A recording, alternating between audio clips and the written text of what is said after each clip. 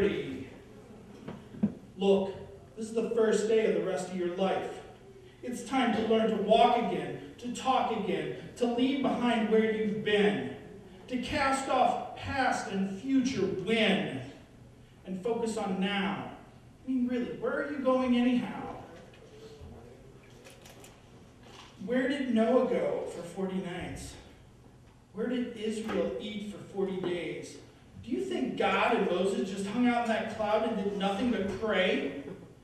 Goliath's challenge, David's reign, the spies searching for Canaan, the time to fast, the time to repent, the time to spend with your friends after Lent, the time you spend in the womb before your birth, your time on earth, your time. The boomers think you're too young. Millennials think you're too old. That's why I'm an Xer, and that's why I want to show people why I'm bold. I show that I'm old and wise beyond my years. I show them that I am young in here. And I tell them that the 40 extra pounds are just superficial anyway. This is not a time for setting goals. This is a time for achieving them. It's time to blow out 40 candles. Read a new poem, write a new song, pick up a new instrument. Make some noise, invent some new toys, make up names for all the rest stops in Illinois, learn a new language, study a new religion, buy a book on yoga or the Karma Sutra, and learn 40 new relaxing positions. Refuse to be bound to your age. Refuse to be bound to any age, because this is your time. 3 paths lay before you. 2 of them are diverging into Robert Frost's yellow wood. And the 3rd path is the path which you will blaze. And for that path, you deserve the praise.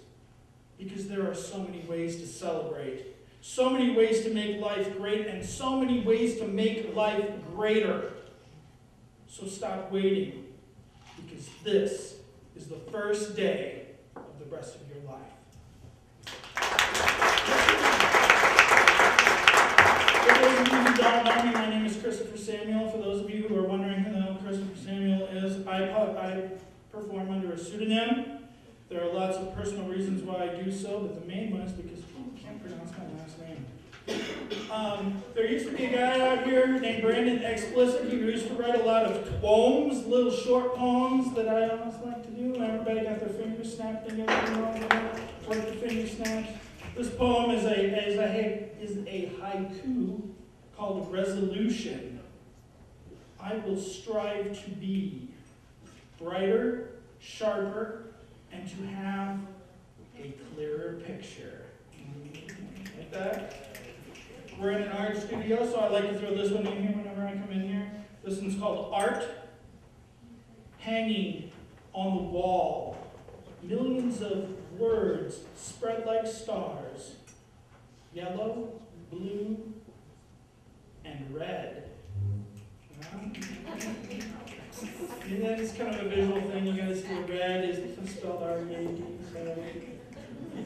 And the last one, I like this one the best. This is my favorite art poem that I wrote. It's called Van Gogh.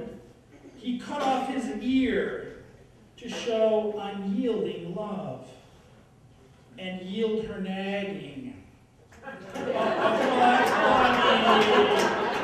There we go. That's funnier than you guys pretended.